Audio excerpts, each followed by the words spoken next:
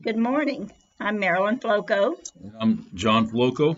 We're here today to give you a devotion on Christian children. In Ephesians 6, 1 through 3, it says, Children, obey your parents in the Lord, for this is right. Honor your father and mother, which is the first commandment with a promise. So do it. May we be well with you, and that you may live long on the earth. On insight, we must not forget the children. The Apostle Paul addressed the Christian children who were in Ephesus at the time he wrote this letter. Since God's word is alive and active, we know that these words are equally for Christian children today. Therefore, this command may be heeded and applied to our lives. The apostle said Christian children are to obey their parents. He gave several reasons why they should do this. God could have simply had Paul say, do it, but in his kindness he explained the reasons to help motivate children. A child who listens to his believing parents is wise and shall prosper spiritually. Born-again children are in the Lord, and therefore should live their lives accordingly. They are not to live allowing the old nature to be their master. Jesus is to be their master, and children ought to learn that submitting to him will provide them a better life. When a child who is in the Lord allows Christ to be the master, it is pleasing to God. When one pleases God, he or she is honoring him and obeying him. Children, obey your parents.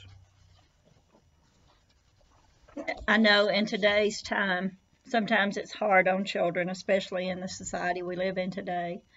But if you honor your parents, like John said, you're honoring God. And children, you're a gift from God to your parents.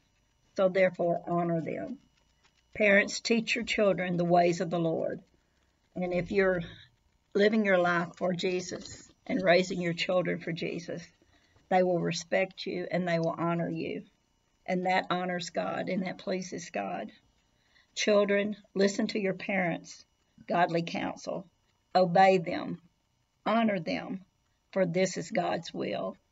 When a child shows his parents respect, love, kindness, and courtesy, you're honoring your parents, and that's God's command. This shows that you honor the Lord. If you obey your parents, your life will have a better quality, but more so, better spiritually.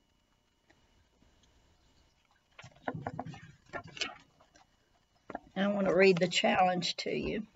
If you're a parent, consider imparting to your children your knowledge and wisdom at a greater rate. It's easy to tell children what not to do, but sometimes it's wise to gently explain why they are not to do it. It could result by doing the wrong thing. Parents are to instruct their children so that the children can have a better quality of life. If you are a parent, you have a great responsibility. Rely on the Holy Spirit. He is providing what it takes to do what God has called you to do, and that is to honor God so that your children will learn to honor and respect you. Children, obey God and enjoy life. If you honor God, you have a better life, Yes. a more peaceful life. Oh, yes. And that way you know to love others as God has loved you. Yes. Oh, yes. God has given you parents to watch over and take care of you, and He expects you to honor and listen to them. He expects you to benefit from their wisdom and knowledge. God knows exactly what He's doing, and He wants the absolute best for you. Obey your parents and watch God do wonderful things in your life.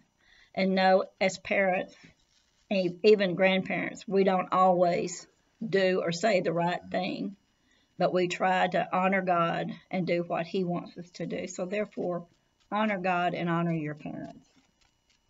Thank you. And we'll close with a prayer. Lord Jesus, we lift these children up to you and the parents, Lord. Just help them to raise their children in the church and in godly homes, Father, so that they will know how to respect and honor you, Lord. Watch over them, protect them, Lord, and guide them in all their ways. In Jesus' name, amen. Amen. Thank you, and have a blessed week.